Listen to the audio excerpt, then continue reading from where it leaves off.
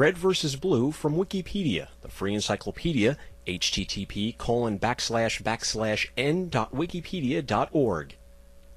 Red vs. Blue, The Blood Gulch Chronicles, sometimes abbreviated as RVB, is a science fiction comedy series created by Rooster Teeth Productions. The series is produced primarily by using the machinima technique of synchronizing video footage from computer and video games to pre-recorded dialogue and other audio.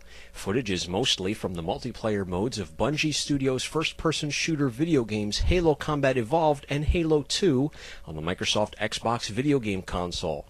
Chronicling the story of two opposing teams of soldiers fighting a civil war in the middle of a desolate box canyon, the series is an absurdist parody of FPS games, military life, and other science fiction films. Red vs. Blue emerged from Bernie Burns' voiceover-enhanced gameplay videos of Halo Combat Evolved. Initially intended to be a short series of 6 to 8 episodes, the project quickly achieved significant popularity following its April 1, 2003 internet premiere. As a result, Rooster Teeth decided to extend the series, whose 4th season ended on April 1, 2006.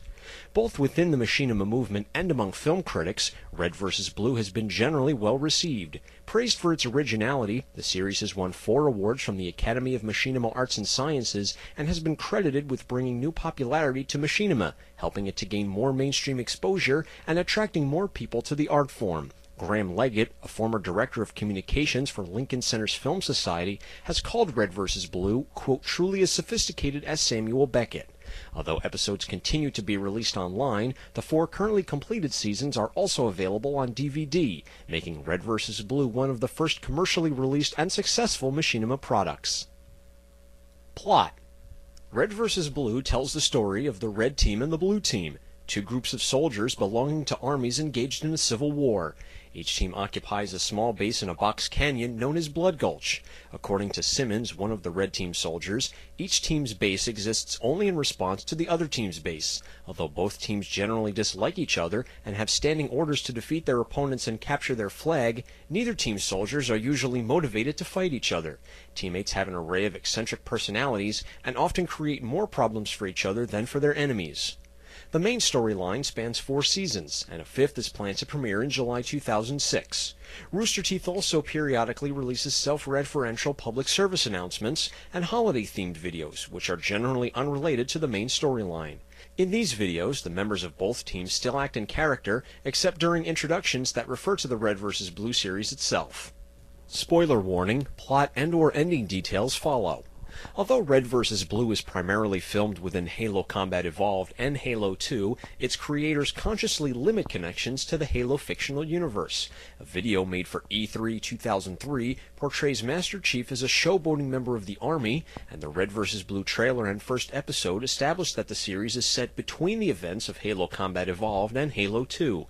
Beyond these references, however, the series follows an independent storyline, which, according to Burns, is intended to make it accessible to those unfamiliar with the games. For example, even though the Season 4 cast includes an alien filmed using a Covenant elite, Rooster Teeth never treats that character as part of the Covenant from Halo. Season 1. Main article, Red vs. Blue Season 1. April 1, 2003 to September 28, 2003, episodes 1 through 19. The delicate balance of indifference in Blood Gulch is disrupted by the introduction of new players to the conflict. Donut enters the fray on the Red Team and manages to capture the Blue flag on his first day, after being sent on a fool's errand by Griffin Simmons. Meanwhile, a rookie named Caboose arrives for the Blue Team alongside a battle tank named Sheila, and they manage to accidentally kill the Blue Team's self-appointed leader, Church. At the request of Tucker and Caboose, Blue Command hires a mercenary named Tex to help. Church briefly returns as a ghost to warn his teammates about Tex, who soon arrives and attacks the Reds. After severely injuring Donut, Tex succeeds in returning the Blue flag, but is captured by Sarge. Church again appears to the Blues to explain that Tex is actually his former girlfriend, whose mind is partially under the control of a psychotic artificial intelligence. Church organizes a rescue mission that succeeds after some difficulties.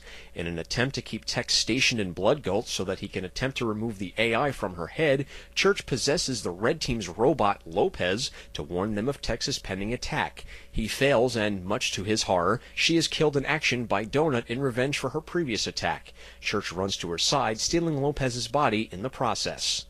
Season 2, Main article, Red vs. Blue, Season 2, January 3, 2004 to June 11, 2004, episodes 20 through 38. 3 months later, a medic named Dufresne, soon nicknamed Doc, arrives in the canyon. On loan to both armies due to a lack of resources, he checks on the blue team just before the Reds attack. The Reds take Doc as a hostage, but soon tire of his personality and ditch him in the middle of the canyon. Church is still trying to get used to his new, stolen robot body, of which he eventually loses control. Tex returns as a ghost and informs the Blues that her evil, megalomaniacal AI, O'Malley, had jumped to Caboose right before her death, thereby explaining his recent aggressive behavior. Jumping inside Caboose's mind, Church and Tex succeed in driving out O'Malley, but the AI survives by possessing Doc. Later, Donut is captured by the Blues during a reconnaissance mission, and Sarge is forced to build 2 new robot bodies in exchange for his return. Meanwhile, Sheila and Lopez form their own robot army and come to the exchange in order to conquer the Blues. This culminates in a Mexican standoff, during which Tucker discovers that both teams are apparently secretly controlled by the same command, as both teams have the same contact, a man named Vic. O'Malley suddenly appears, kidnaps Lopez, and escapes with him through a teleporter. The red and blue teams call a truce and form 2-man teams to pursue O'Malley. However, the teleporter malfunctions, and the teams become separated and scattered across various locations outside Blood Gulch. Season 3. Main article, Red vs. Blue, Season 3. October 12, 2004 through May 18, 2005, episodes 39 through 57. Sergeant Caboose managed to escape from immortal, respawning flag-obsessed red and blue soldiers, grunts, in Battle Creek. O'Malley hires a mercenary named Wyoming to kill Tucker due to his knowledge of the apparent conspiracy. After Simmons repairs the teleporter, the red and blue teams regroup on Sidewinder and confront O'Malley, only to have a reality-shattering bomb destroy the present and propel everyone except for Church into the future, represented by Halo 2. Church is thrown into the past, represented by Marathon Infinity and Marathon 2. The Reds and Blues who find themselves in the future soon battle O'Malley at his new fortress, only to end up trapped inside with an active time bomb, later revealed to speak in a foul-mouthed manner and respond to the name Andy. In the distant past, Church learns from Gary, a computer, of a prophecy that in the future, a blue being known as the Great Destroyer will use the Great Weapon to bring the Great Doom to billions of people. Believing that the prophecy refers to Caboose, Church travels forward in time to Blood Gulch in the recent past. He then attempts to prevent the problems that the teams had encountered in the previous 2 seasons, and therefore prevent the events that lead up to the Great Doom. However, in a causality loop, Church realizes that it is in fact his interference that causes most or all of these problems in Blood Gulch in the first place. Eventually giving up on trying to change the past, he travels to Sidewinder and rejoins the main group as the explosion occurs, so that he can be propelled into the future with everyone else. He arrives just in time to ask Gary, who still remains in the fortress, to stop Andy from destructing. Shortly after, O'Malley lays siege to his captured fortress with an army of robots, only to have them obliterated by an unknown being, just before he himself is seemingly killed by the same being.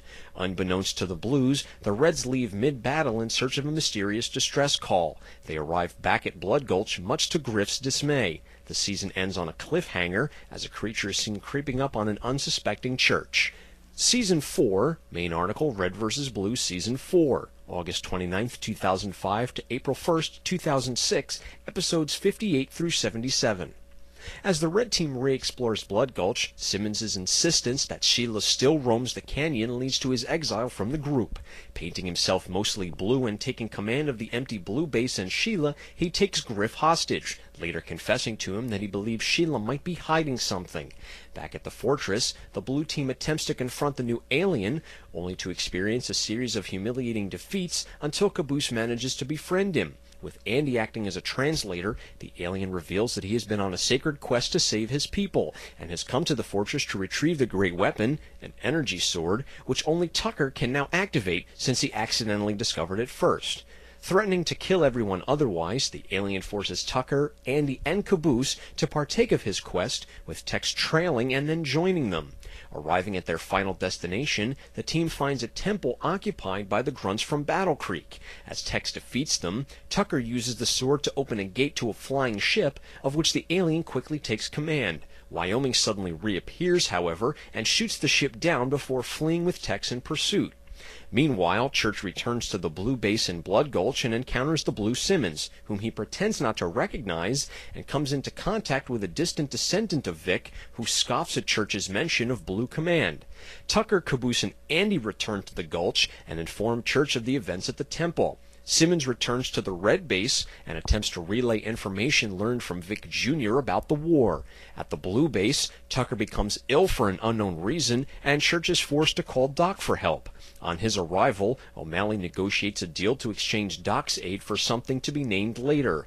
The Reds find Lopez, who had returned to the canyon with O'Malley, and discover that important instructions Red Command had planted inside his head can only be played in Spanish. While Church is confirming Doc's diagnosis that Tucker is pregnant, Sarge distracts Caboose and steals Andy to translate the plans. Tucker regains alertness and complains of stomach pains. Church, upon hearing of Andy's disappearance, becomes enraged at the whole situation. As he confronts the Reds with Sheila, Sarge radios command for reinforcements, despite having heard the translation of the uninformative instructions.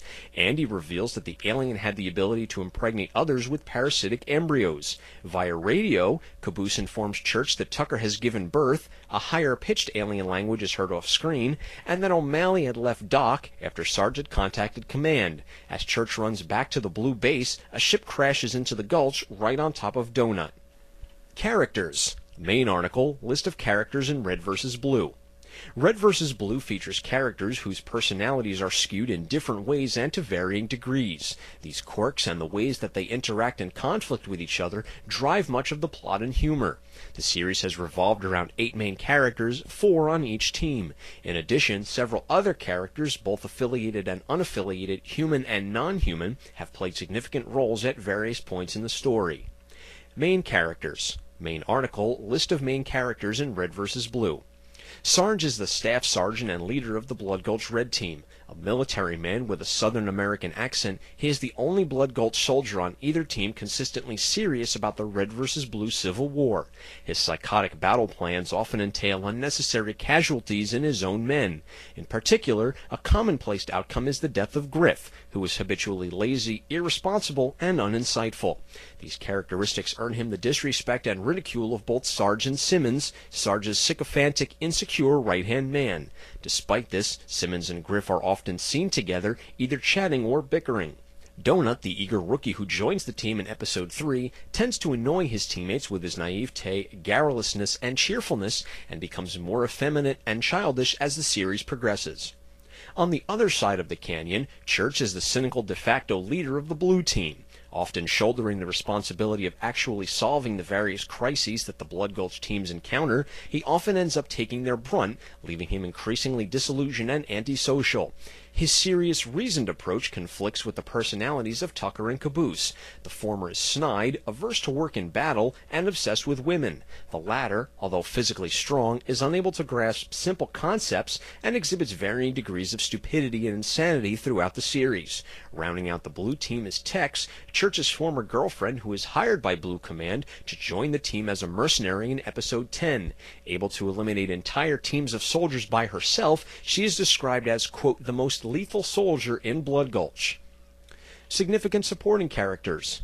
Lopez, a robot built by Sarge that, due to a damaged voice card, only speaks Spanish. Sheila, the AI inside the Blue Team's tank. Doc, a medic who exhibits extreme pacifism. O'Malley, an evil, megalomaniacal AI who can travel from host to host via radio. Andy, a bomb built by Tex to destroy O'Malley. He also translates for the alien. Alien, an alien who leads most of the Blue Team on a sacred quest. Gary, a computer terminal built to maintain knowledge of the Great Prophecy. Wyoming, a freelancer hired to kill Tucker. Vic, a sardonic, unhelpful communications officer. Vic Jr., a distant descendant of Vic, who is also a sardonic, unhelpful communications officer. This sound file and all text in the article are licensed under the GNU Free Documentation License, available at www.gnu.org/copyleft/fdl.html.